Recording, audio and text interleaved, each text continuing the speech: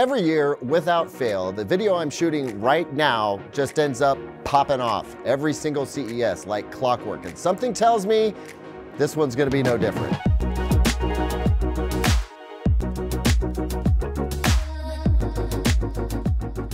Welcome back, everyone. I'm Caleb Dennison, and we are here at Samsung's booth touring the massive display that Samsung has put together, full of TVs and all kinds of other goodies. And I think this is going to be another banger year for Samsung. There is so much stuff packed into this display. I'm actually having a difficult time keeping it all in my head, which is gonna have to work out okay because we're gonna go modular. We're gonna go from one station to the next station to the next station. I'm gonna show you as much as I can. But before I get into that, I need to make a couple of things clear. There are certain things that have been announced officially within Samsung's press release, and we have printed that out with a news post at digitaltrends.com. So as we go through this area, I'm going to be able to show you some technology that is definitely a thing and definitely going to be sold in the US and North America and other areas in 2024, and some other things that are presently still a concept, right? So they may be a product in 2024. They may not be a product in 2024. We just don't know for sure. So I'll try to make distinctions as we go through all these different products about what you definitely will be able to buy and what you might be able to buy. Of course, we don't hear about pricing and technical availability until later this spring. I feel like I have to mention that in every video because everybody wants to know how much is it gonna cost? We don't know until probably around, I'm gonna say March, April, May at the worst. Okay, got all that out of the way. Now, let's start with what's right behind me. Of all the TVs that are here, this is the one that's just capturing my eye the most. And well, actually, I think it's what's not catching my eye that's really making the difference here. As you may have heard, there is an S95D Quantum Dot OLED in Samsung's lineup. They also have an S90D and an S85D, maybe. A little bit of a surprise there. We'll get to that in a moment. But the S95D will be the flagship Samsung OLED this year. And the standout feature of this particular television is its anti-glare treatment. This treatment that they have given this TV, it's like where light goes to die. I don't know how better to put it. Now, in this particular room, they've got two fake windows flanking each side of the televisions. We've got a conventional QD-OLED on my left as I face it, your left, and then we have the new 2024 Samsung S95D QD-OLED on the right. And it's just obvious. We're gonna roll the B-roll here so you can have a look for yourself.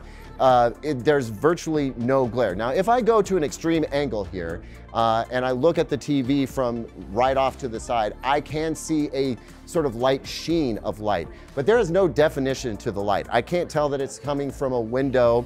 I suppose that if I had a flashlight, it would just look like a dull sort of blur. It's remarkably effective. The days of talking about how OLED is not suitable for a bright room environment kind of feel like that's done. Not only are we getting excellent white brightness, but also excellent color brightness out of OLED TVs. And now with this anti-glare treatment, it is fantastic. Naturally, I think the thing that folks are gonna be most concerned about is when you move into an anti-glare thing, you lose the glossy sheen on the television. You lose some of the luster or almost wetness that you get.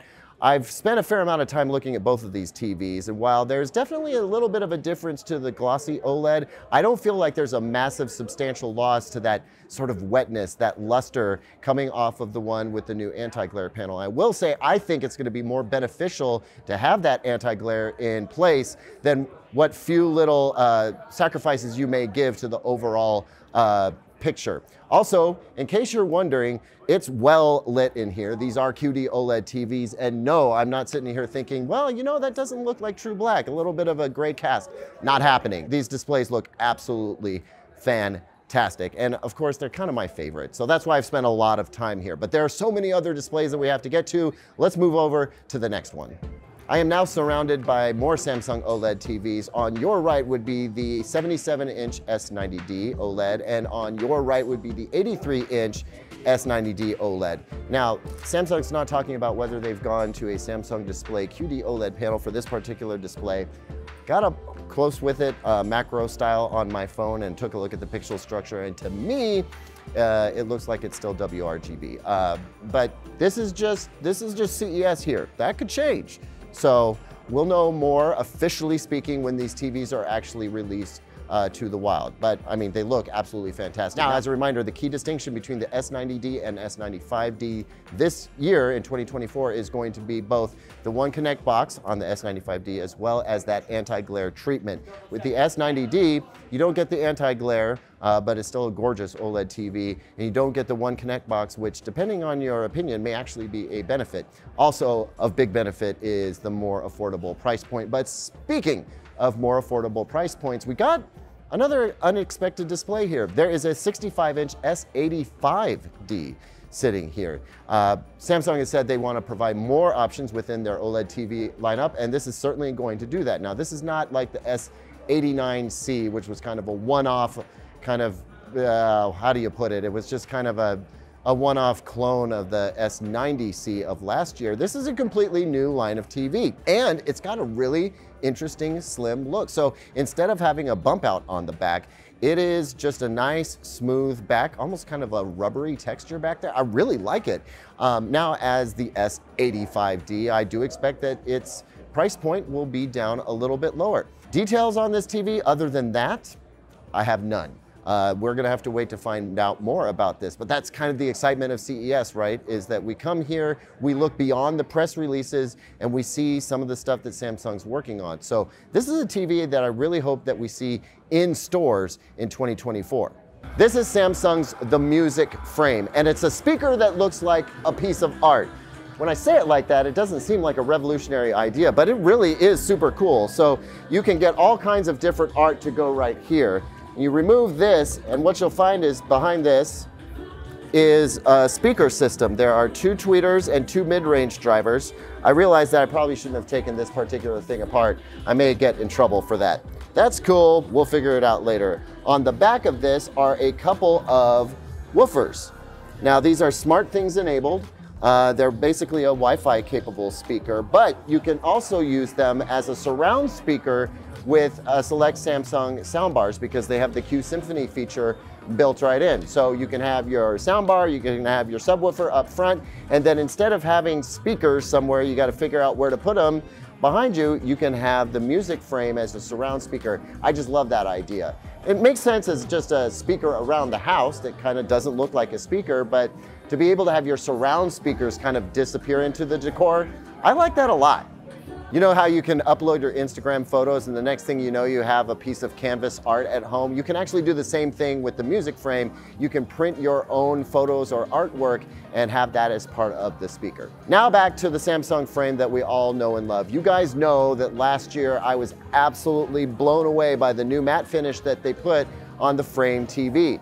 Still blown away by it. I think it's absolutely fantastic. This year, the frame doesn't get a complete technological overhaul necessarily, and that's okay by me, because that new matte finish, that'll do me for a couple of years. But there are some new features that are coming to the frame this year. One of them is that they got a new Pantone color certification, so even more accurate colors coming off the Frame TV. Also, there's some energy efficiency changes that have been made, so it's a more energy efficient television display. And then finally, there is a new streaming art feature. So another source of artwork to put up on the frame, just opening up the options. I'm telling you guys, this is like the sleeper hit every single year is the Frame TV. I absolutely love this thing. Now, I haven't had a chance to ask them some deep questions that I've seen in the comments about what's gaming like on the frame, and you know, are there going to be gaming features? Can you use Gaming Hub on the frame and whatnot? Haven't been able to get into that, and that's a little bit deep for CES, but trust me, we will be digging into that. This will be the first year that I ask for a Frame TV for actual review, and we're gonna have some fun with it and see what happens. All right. That's it for the frame. There's one more thing I have to show you. Guys, I'm running out of time. They're gonna kick me out any second, but I have to take you through this really quick, all right? So right behind me here is a 140-inch micro LED. Now this is a business to business product, okay? This is not a consumer TV, but if we move over this way, we have a brand new 114-inch micro LED. I don't know what this is gonna look like on camera because it is so intensely bright. It might just be blowing our camera up. I don't know.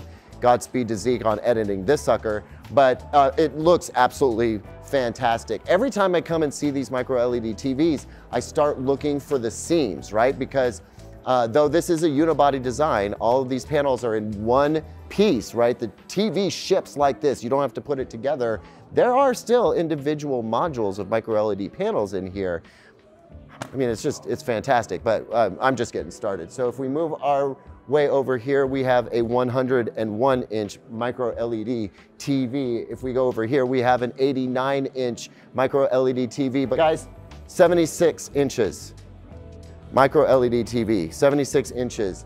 Look, they're not talking about pricing. They're not even saying that you can necessarily buy this in 2024, but it's here. This is a 76-inch micro-LED TV. If we wanted this to come down to a realistic size for a lot of homes and not just be a wall gobbler, that's this TV. I don't know exactly what's gonna happen in 2024, but I mean, this is kind of beyond proof of concept. This is a 76-inch micro-LED TV. Will it be under $20,000? I have no idea. I have no idea what it will cost, but you guys are hungry for micro-LED. I hear you. I wanted to show you this. I'm super excited about that. All right, there is more to show here. There's this transparent micro-LED stuff that is just kind of mind-blowing. We're gonna do a special video on that a little bit later. For now, I gotta sign off because they are literally kicking me out. Thanks for being with me on this amazing journey at Samsung's booth. I'll see you on the next video, and until then, here's 2 other videos I think you might like.